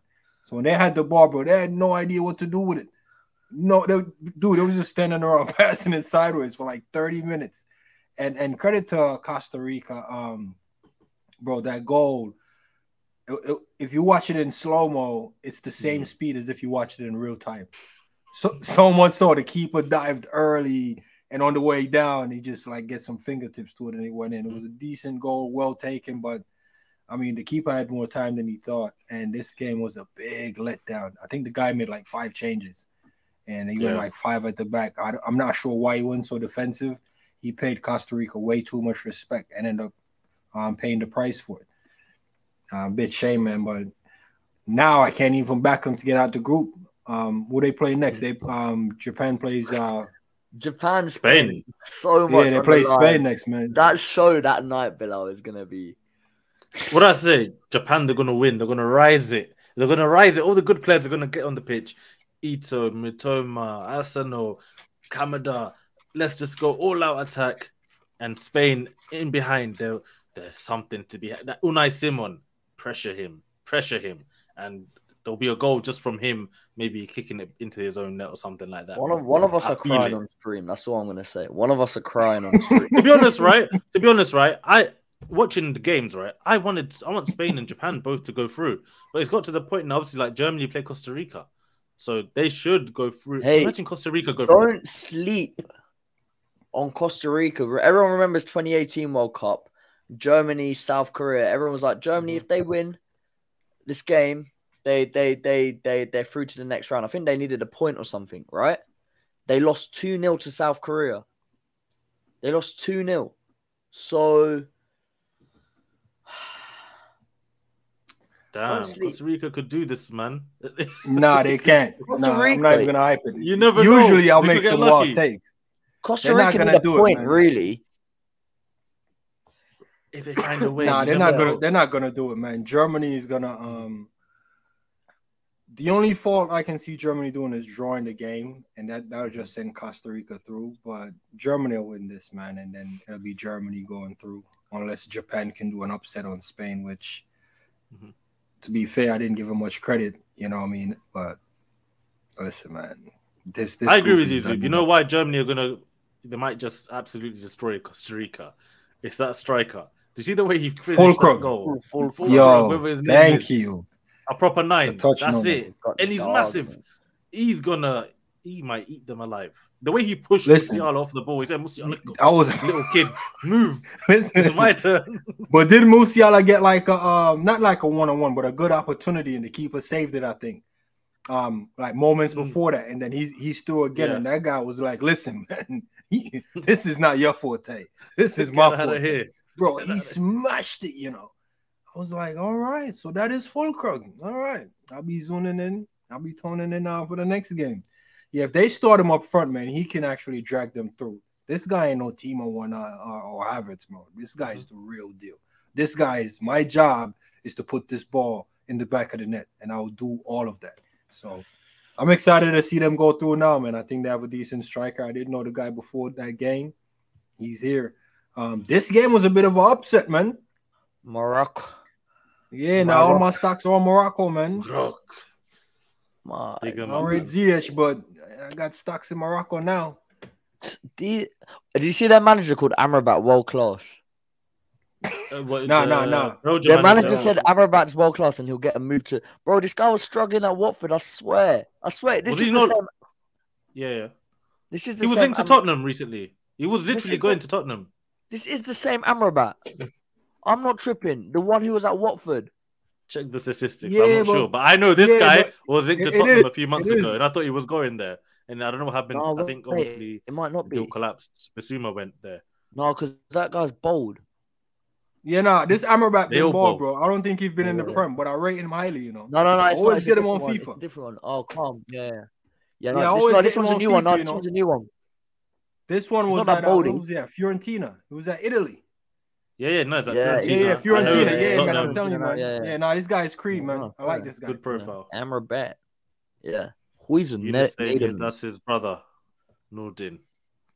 Oh, okay. Eunice, thank you, man. Yeah, I don't know. I see Amrabat, I just assume. Yeah, fair enough, then. The world-class shouts could be true. Because Nordin ain't. Nordin, man. That guy, winger. I don't know what he was. Wing back, winger. He was just existing. NPC, Premier League NPC. You see them Premier League NPCs, like, I don't know. Do you remember Stephen Fletcher? You remember the striker for Sunderland? Premier League NPC. Like, these guys just... Talking about NPCs, Eden Hazard. He's finished, man. He's finished. That's all we have to say. Why isn't his brother starting over him? That's what I want to know. He did start. His problem is, I'd rather his brother play at left wing and Trossard play at left wing back than Hazard. It's hampering the team. Sometimes you just got to take the L. Sometimes, look at Man United. They played better without Ronaldo. Belgium, you'll play better without Hazard. Hazard, on his day, one of the best players in the world, but Origi should have gone, though. Everyone knows. Yeah, because definitely, well, because he wasn't playing that much for Milan, he's been struggling. They didn't take him, but Lukaku's not fit. They brought him on for what? For what? What's he going to do? Rap? Like, is he going to start giving advice on the touchline to KDB? I don't know if this is a wild take still. So I had a little back office set up streaming the games with my cousin in Jamaica and another guy from the UK. And we're back streaming, and these men are trying to tell me Lukaku came on the team and made the team worse to the point where they lost the game. I didn't see it as such, but upon our review, man, I think it's factual, man. He gets cooked differently.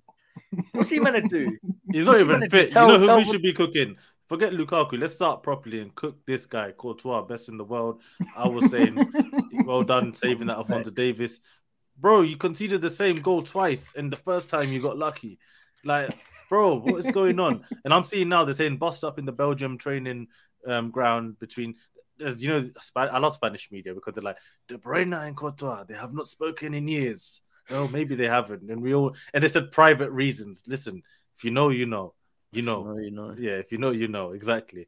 But Courtois there, like, stinker of a game from him. And he needs to be 10 out of 10 for Belgium to have any chance of doing anything. The midfield, tired. Onana coming off. Slow, boring, lethargic. And this guy here, bro, do you know at Man City, bro? Every day crossing. Like, even I think it was the 80-something minute. I was like, bro, he did it again.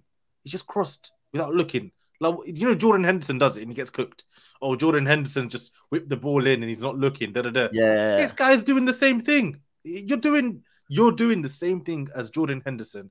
And Jordan Henderson suffers abuse from people.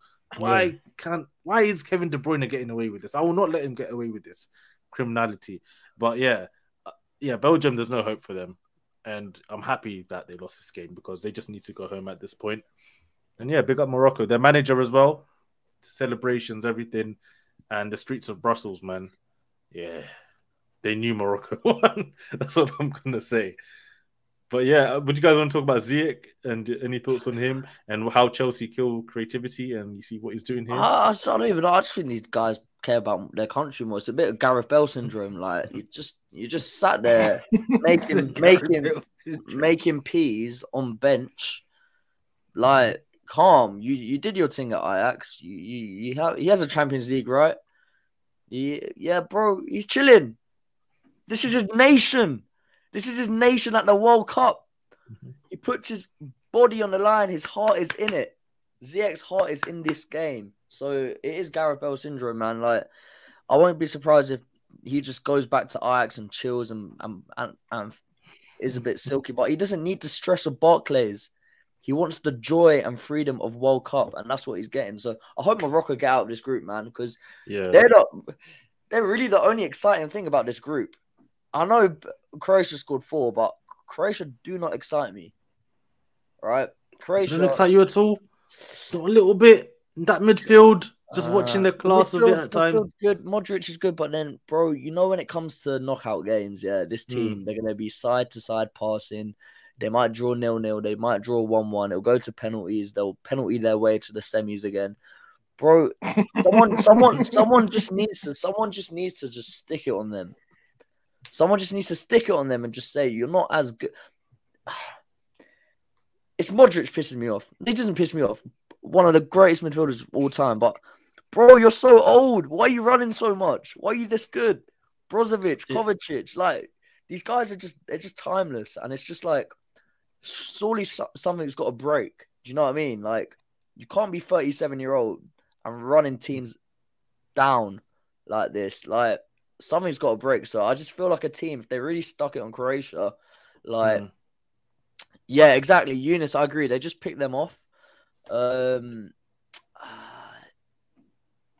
Yeah, they don't excite me. I agree, to be honest, because that attack, like, Kramaric is not that good, but Canada made him look like that guy. You know, they at the back, Canada wasn't good, but Canada, with the goal that they scored and the energy that they have, you get excited for a while. But really, the quality of Modric, as Omar says, like that guy, even Champions League when they won it the last run, and I'm just seeing him just all of a sudden just bodying and N'Golo Kante. You know, just like Modric, all of a sudden, the PMP, everything, he's got it. And it's just like, how old is he? Like 37, 38? I don't even know how old he is. He might be 50. Didn't he win the Ballon d'Or? By the time he retires at this point. Yeah, he won it like after the World Cup, right? The year they beat us in the Champions League. 2018. Yeah, nah, this guy. Yeah, nah, you gotta put respect on this guy's name, man. This guy is. Respect, definitely respect. Bro, this guy is a legend. You can't go up against a legend and just take his 3 points like that. Nah, man. This guy means business, man. I knew Canada was gonna do the gung ho thing in the first 20 and then try to hold it, but it was just a matter of time before these guys get back in the game. And these guys are a quality team. Yeah, they're old, fully experienced though, man. If you're not on it on the day. Credit to Kramaric. If you're not on it, man, this guy will do his thing. Like, you have to show this guy that he ain't all that. But if you give him the opportunity to prove himself, he will, bro. And that's what this team is. Like you said, Omar, if you run up on this team, you'll be like, oh, they're just an average team. But if you just be all, reserved and laid back, bro, they can hurt you, man. And they showed it. I was really surprised how much they peeled off on Canada, man. I was like, wait, they had that much goal in them? Bro, it was immense. Any quick thoughts on Spain, Germany before we go to didn't even watch games? It, My Spain stocks stay high. Stay high. Spain is going through. Disappointing, but I think they'll still pull through. Credit to the striker. The thing is, it's tournament football. For me, I've always seen this. Does anyone remember how Spain won the 2010 World Cup? Do you want me to tell you their scorelines? First, they lost 0-1 in the first game. Then they went 2-0. 1-0. Last 16, 1-0 they won. Quarterfinals, they won 1-0. Semi-final, they won 1-0. Final, they won 1-0. No. That's all you have to do to win a World Cup. You don't need... It's not a league where you might need a Haaland, a Nunes, a Haaland, a Lewandowski, these types of guys that are bagging you 30, 40 goals in a league campaign. You just need goals from everywhere. You need centre-backs that can get up at crucial times. You need midfielders that can chip in. You need wingers that can chip in. You need people off the bench that can chip in. As long as you have people that can chip in. I thought this was technically in terms of tactics and everything, the standout game of the World Cup so far. Probably wasn't the most exhilarating, but in terms of actual quality, this game would not look amiss in a Champions League knockout game, right? Because the quality of play on show was immense. And I thought Spain started really well. Germany come back into it. I think, two top quality teams and the two best managers in the competition. Hansi Flick and Luis Enrique. Luis Enrique says he's the best manager in the world. I don't think so, but he's definitely the best manager in this tournament, in my opinion. He said that by himself. He's anointed himself the best manager in the world. I rate it. Believe you're the best, isn't it? But it's a bit weird. I don't know, to say you're the best a little bit. But yeah, fair enough if he wants to go that direction. But yeah, it was a good game. Spain, as we expected them, dominating the ball. The one thing that I would like to see, though, and I've got nothing against the kid, young Gavi. He works hard. He tries. He's good on the ball. I would like to see him come out the team and put Olmo with Pedri in midfield and get an Ansu Fati down the left. And that will maybe give me... And get Morata up front as well, 100%. Morata needs to start up front.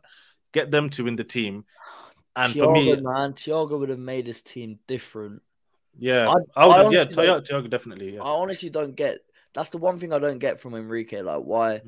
Thiago... For me, Thiago's top 3, 4, 5 on his day. If...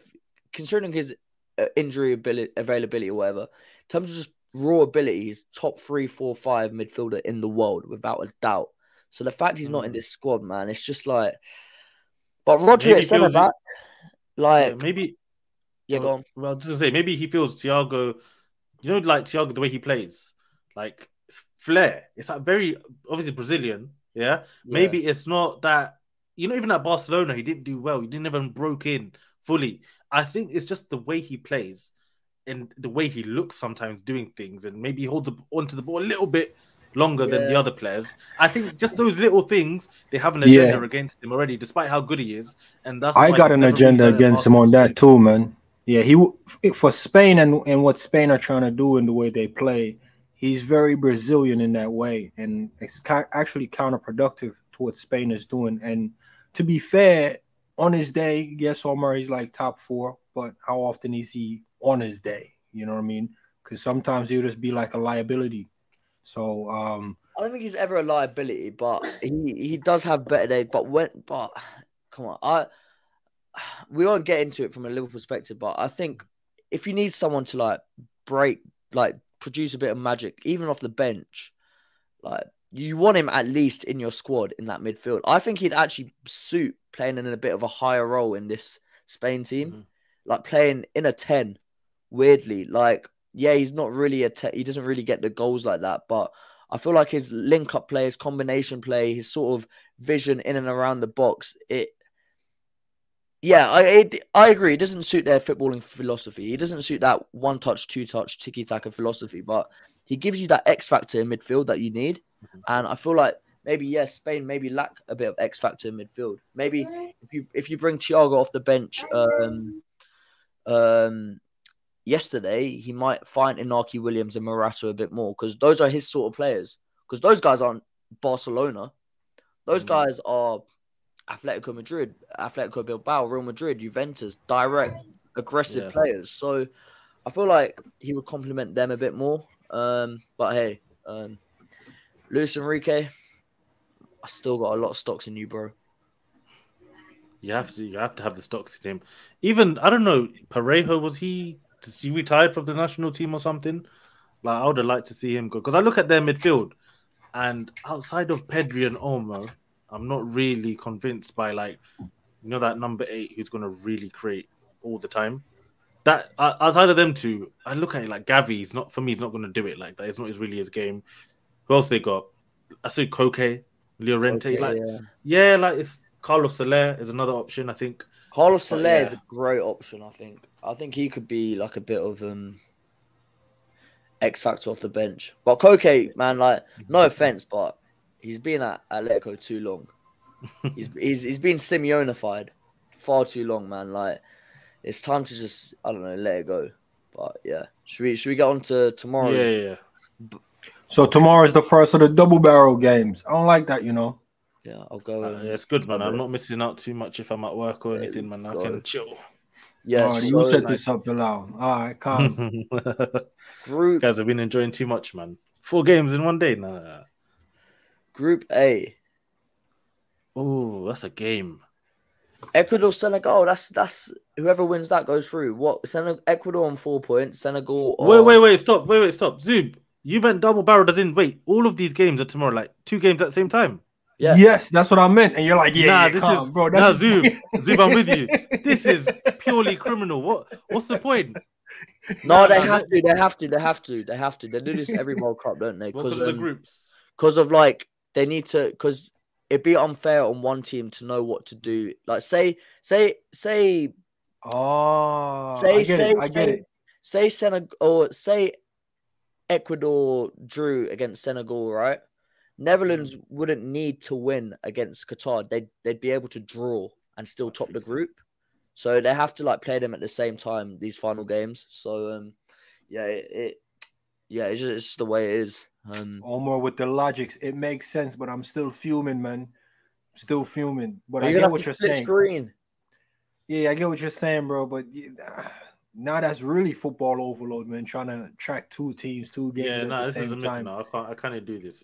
We're gonna. But it makes sense. It makes sense. Delegate games to each other. We'll be like, you watch this one, I'm watching this one, so we can come back and give. Well, the game to watch is Ecuador Senegal. That's the one with stakes in it. Because if I'm not mistaken, let me get the table. Because I don't know about you, but I feel like Netherlands are absolutely handing one to Qatar. No offense, Qatar, but Netherlands, if they want to top this group and avoid England, most likely, then yeah, you're taking this Qatar game seriously, and I imagine Memphis might be back, which is crucial. Like back as in starting. So Senegal got to get the win, but I don't think they're getting it. Yeah, Ecuador looks more promising, man. Unless the striker is pretty banged up, because every time he comes off, he's coming off the ice on the knee or ice on the leg. So, but if he's starting, man, I don't think they'll have enough to go far, but I think they'll have enough to get out the group.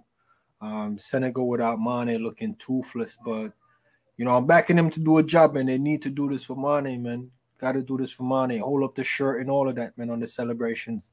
Yeah, come on, Senegal. What you doing, man? Hold up the Mane shirt. Remember, Italy did that for Spinazzola at the Euros. Yeah. Come on, man. You got to be holding up the Mane shirt, Senegal. Come on, what you doing? Well, Brazil did that for Neymar and held 7 to Germany, so it could go one or two ways. You know what I mean? But yeah, Enner Valencia, man, like the World Cup. I don't know, what is he? The World Cup Batistuta. I don't know. The guy's clutch in the World Cup, so I won't be surprised if he turns it on. I think that's what Senegal are missing, right? They're missing Sadio Mane, whereas Enner Valencia Ecuador have their sort of their bagsman up front.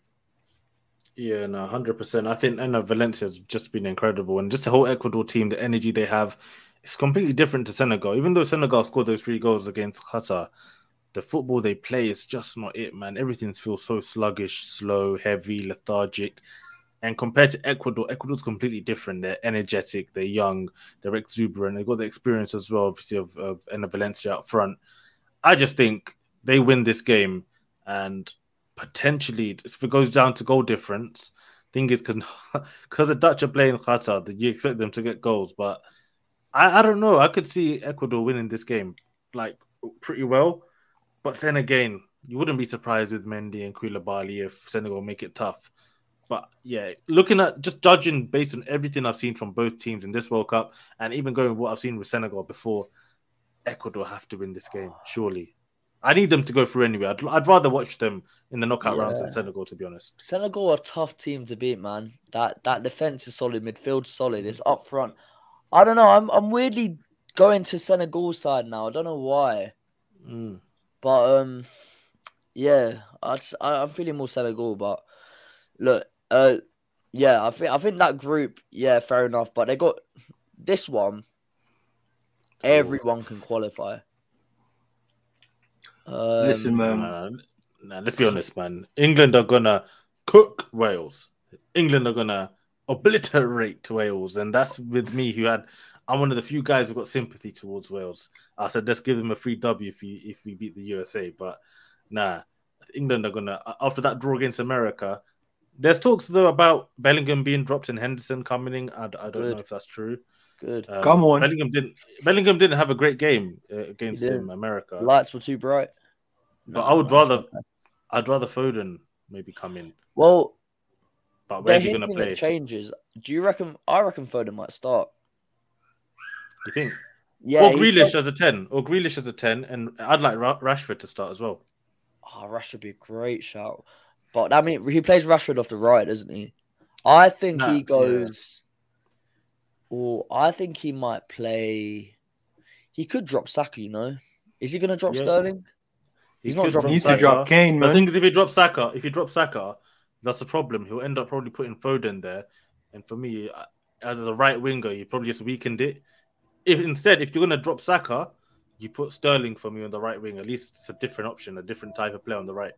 And then maybe you can play a Rashford or a Grealish. But I wouldn't drop Saka for Foden in that position. I'd rather Foden play in the middle. But yeah, I don't know. Henderson's going to play apparently. So that already is one decision that might surprise everyone. If Hendo plays, there might be a shout for my man, Trent. Because Trippier, this is not an agenda, by the way. This is just objective viewage. Trippier has not been good this World Cup. And I don't think that's wild to say. So if anyone comes at me saying that's an agenda, that's not wild. His delivery, everything, bang average. Defensively, fine. He's not really had to do much. But when you need something at right back, You go Trent. I actually think Kyle Walker might start. I think this is where Kyle Walker comes in and just keeps his place, because we all know what Kyle Walker brings to a team. He brings that pace, that energy, that experience. That it's what you want at right back. He brings that all-round defensive package. So Trent should play. Trent, if this is a game to try Trent in, yeah. And yeah, I think Ben White's even ill, so he's not even might not even be in the squad. I think this is the game Trent has to play, because Trippier. No, I'll tell you why. Trippier, even Kendall came on the other day. Newcastle fan said Trippier's not even been good watching these games, and of course that's from a Newcastle fan who's been watching Trippier week in, week out. And we know how good he's been anyway in the Premier League. Yeah. But every second ball, every little 50-50, every little moment where take a touch, control the ball, get it to the Sakas or the Bellinghams. It's been difficult for him. Every phase of the game for me, he's looked a little bit sus. And Trent, at least if he plays, I know on the ball quality guaranteed. So yeah, I'd like to see him start. Do you reckon we could see a formation change?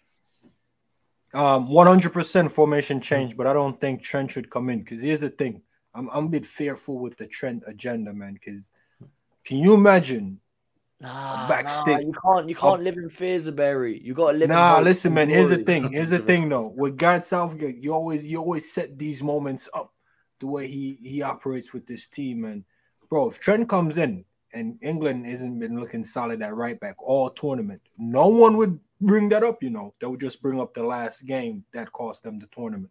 So even if he goes with Trent at the back and put Hendo in the middle, is he gonna really stick with Trent and Hendo throughout the tournament? So I agree with you. I think this can be the one we see Kyle Walker coming in.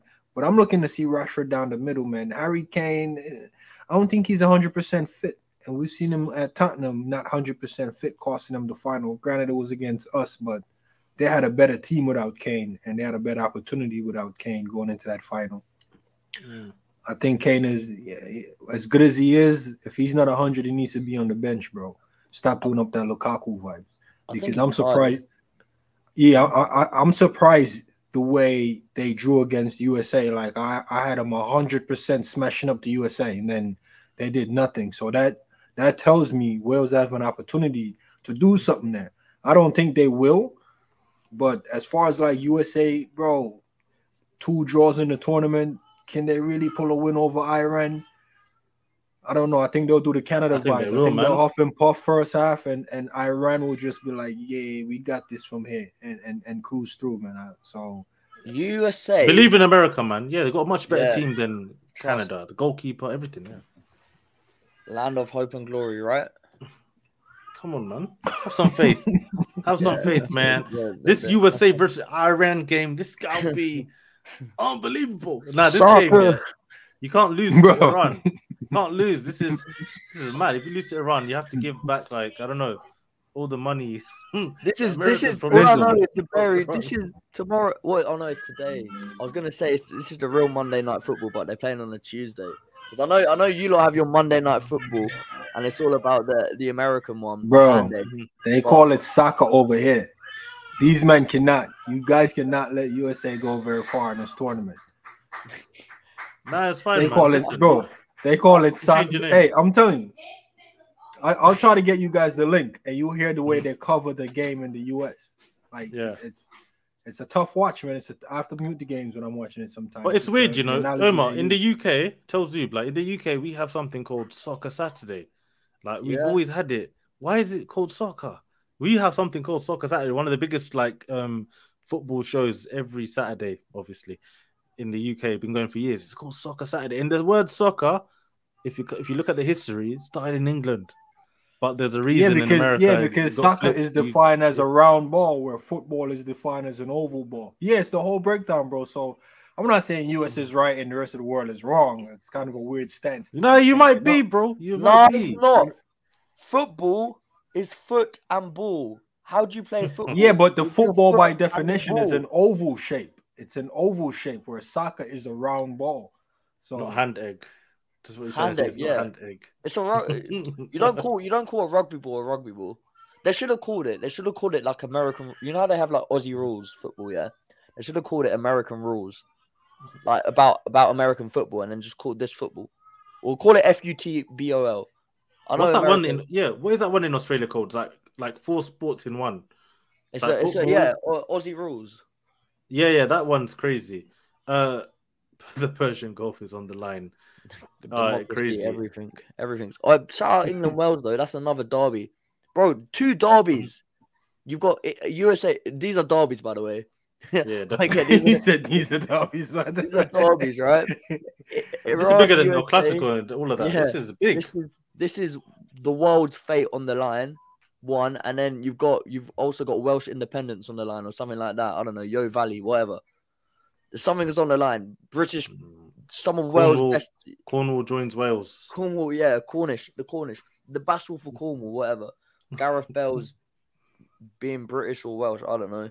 Same thing. Oh. Eunice saying here, if you want to touch on it, by the way, guys, you see the Juve news. Yeah, before we wrap up. Yeah, well, you seen the news? All the Juve board of directors have left the club. They're saying they're in massive debt. I've seen. I know Juve are broke. I know they've been cooking up the books. I don't know how they even signed Locatelli, Vlahovic, all of that. I don't know how they were doing that. Pogba, Di Maria. I know they were freeze, but something's cooking at Juve. It looks like the Super League is well and truly dead. Obviously, we touched on it here. FSG selling, Glazers selling. It looks like a lot of clubs, man. I think they had their fingers in the Super League pot. Yeah. Let's raid Juventus, man. Vlahovic, Kostic. Who else they got? Bring Paul back. Is Juve up for sale? Because I might just go over there and acquire that still. It's been... Juve's a weak club. I think they've been run by the Agnelli family. Haribos. Golden yeah, no. You can't play with the mafiosos, bro. You can't take the club from the people. No Super League, I guess. Yeah, they're in the mud. Yeah. Pulling out my FSG stocks early as well, man. Can't let that money go down the drain. You no longer back in FSG. You're like...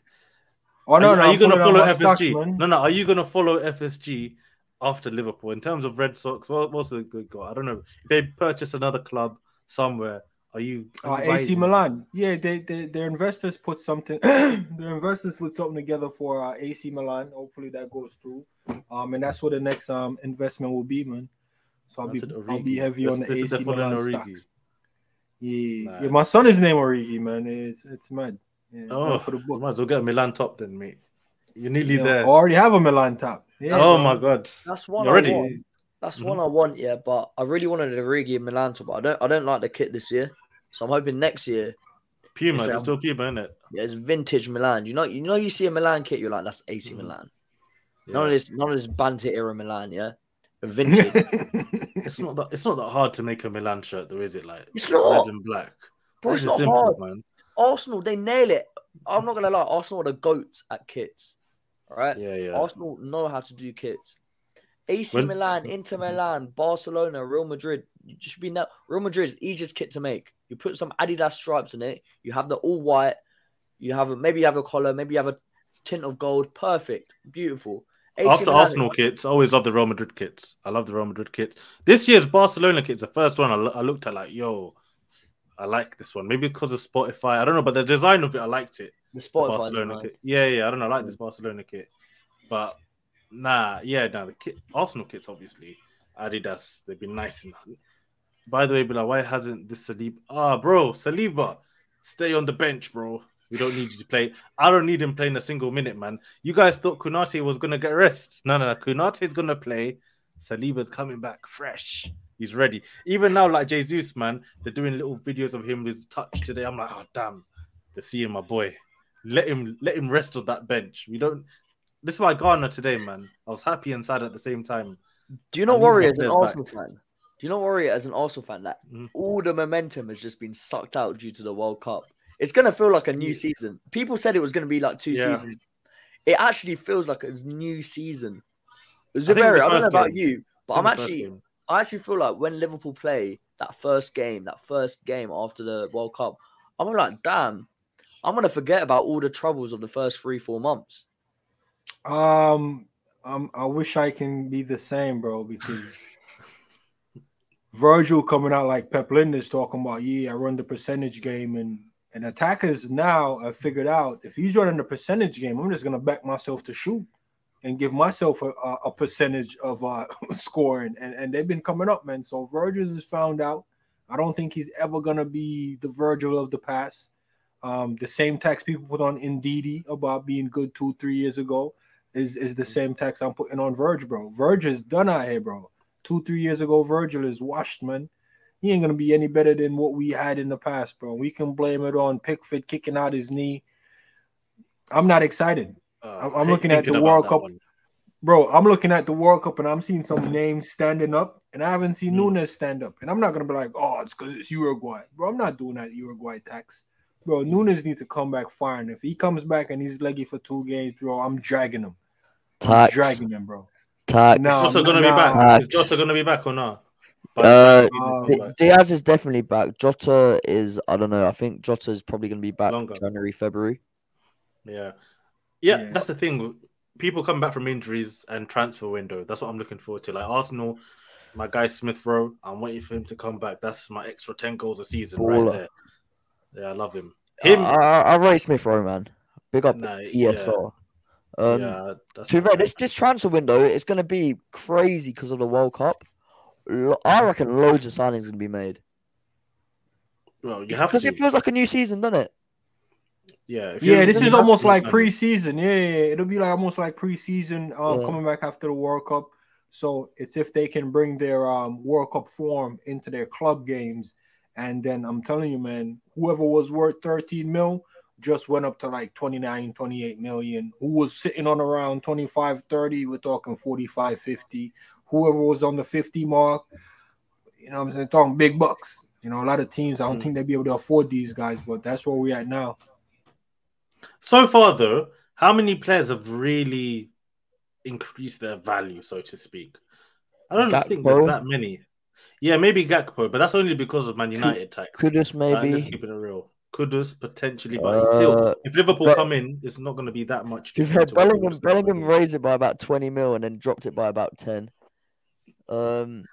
Captain America. People seeing some more super serum in him. That Musu guy from America as well. Yeah, Yunus Musa. I reckon there are a few. But then you're always going to get the World Cup hype players, you know, that just will never perform. But I reckon there are still some ballers out there that will just pay off. So, yeah. Big up the Copa Mundial. Yeah, Cop the Mundo and all of that, man. Yeah, no, it's been good. But yeah, guys, I don't think we have much left to touch on. Tomorrow should be good. I'm looking forward to all of these custody of games. So yeah, it's going to be good, man. I can't wait. If you guys have anything else to say, let the people know, man. No, that's it, man. People tune in again. The carnage continues. In USA versus Iran. Democracy's on the line, people. We'll see you this time next week. We could be entering World War III. We could be seeing a cut of democratic ties. Or we could just be seeing nothing. I'm looking forward to the next game of football. All right, guys. I think that's about it. Peace.